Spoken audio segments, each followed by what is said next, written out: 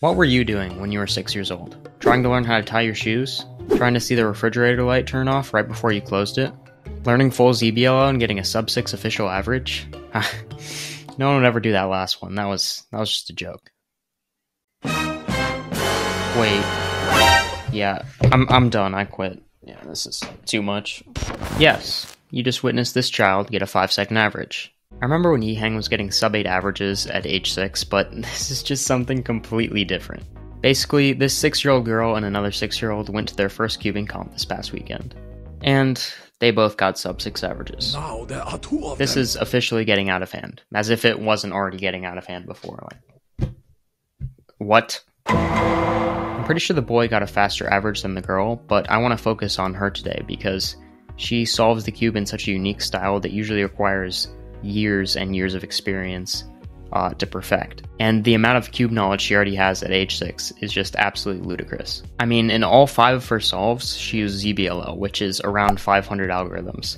And I'm pretty sure she also used ZBLS as well, which is another 300 algorithms on top of that. So using both of these in tandem can be a very efficient solving style. But the caveat is, of course, that it takes around 800 hours to do so. And this solve in particular is my favorite example of her doing this, where she basically did ZBLS into a soon ZBLL, which is just unheard of. Almost no one even knows the soon ZBLL algorithms to begin with, but she just did one in an official solve, like it's nothing. And she's 6 years old. And I'm gonna go ahead and break that solve down in particular, as I find that it's very exemplary of her solving style, and just a great example of how she solves the cube. Alright, so this is going to be a breakdown of her second solve in the average. Scramble will be in the description. Alright, so she's going to start with white cross here, and she's going to hold it from this angle so that white's on the front.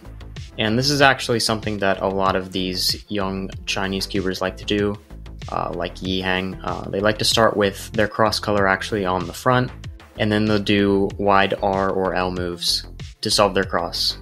So what she does is she does a wide R prime, and then she'll put in this cross piece right here so that she has red and blue, and then she'll just do a D prime and solve these two relative to one another. And then after that, something very insightful that she does is, instead of just doing a D prime, we're looking for this pair as our first pair. So what she's going to do is a wide U prime instead. And this just lets her solve this into the back very fluidly. And then she'll go for these two next. So pretty straightforward F2L so far. And then she has these two, and she chooses to do them with R and U moves. And then she inserts them into the back left. So that just goes like this. And then she's left with this final F2L case. And as I mentioned, she does know pretty much all of the ZBLS algs, as far as I can tell. And this one is no exception. So what she does is she does a U prime, and instead of just pairing them up like this and inserting them, we wouldn't have our edges oriented if we did this, and we couldn't do the ZBLL right after. So what she instead does is she does this ZBLS algorithm that goes like this.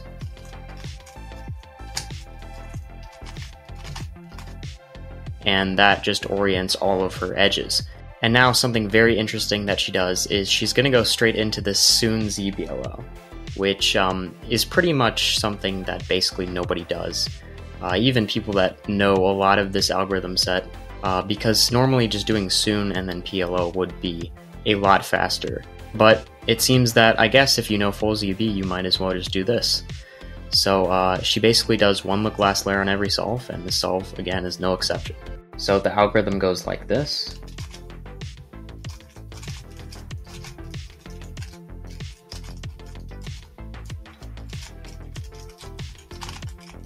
And she finishes with a U prime AUF, and that solves the cube.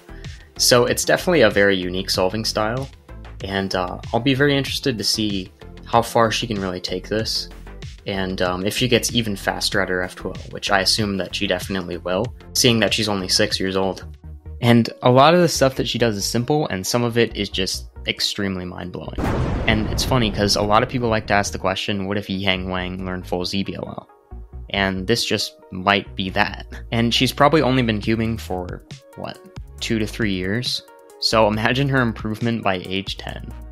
Like, she'd probably be sub 3.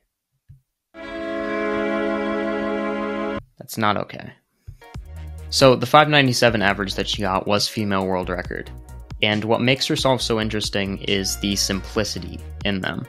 But what I'm more so talking about is her F2L. And you might see, the occasional X-cross stuff like that, which is pretty normal for a world-class cuber. But what she does in particular in F2L isn't all that fancy, right? You have like normal inserts, basic, advanced F2L. But what makes the F2L of these younger Chinese cubers so impressive is how they set up the pairs. And in particular, just how they use the basics to make the basics. So a great example of what I'm trying to say here is Yiheng Wang's 386 PR single, which he also got last weekend. And on the solve, he didn't do any crazy X-cross stuff or any insane like F2L tricks or anything like that. He did get a PLL skip. What was more important about this solve is how he set up the first 2 pairs.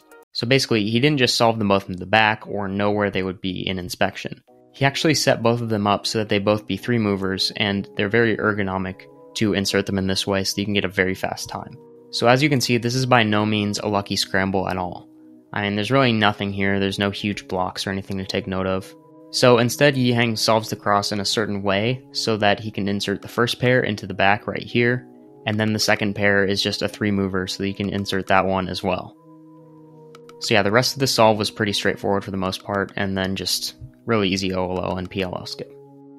And when I first started to take a look at Yiheng solves, when I was looking at the reconstructions and stuff like that, I was like, wow, this kid gets really lucky and he just gets a lot of 3 movers and easy pairs. But then I started to take a look at it and I'm like, maybe this is a little bit too much luck. So then I started to see that, oh wow, he's actually like influencing this stuff and he's actively planning how he can insert pairs to form other pairs. So yeah, then there's also the 6-year-old boy who got like a 587 average, which is what, like first competitor world record or first time competition world record or something like that. I can only imagine what's going to happen when competitions finally come back to mainland China and how many great speed cubers are going to get a chance to compete more often. And who knows, like sub 3 barrier could be broken a lot faster than you might think. And I really just can't wait to see what Yiheng and a lot of these younger cubers can do, especially the girl whose name I have not tried to pronounce the whole video and will not ever try to pronounce in my life. Just because I literally couldn't. Like even if I knew the exact pronunciation, I could not do it. So that's why I haven't through the whole video, in case you're wondering. Yeah, that's basically it.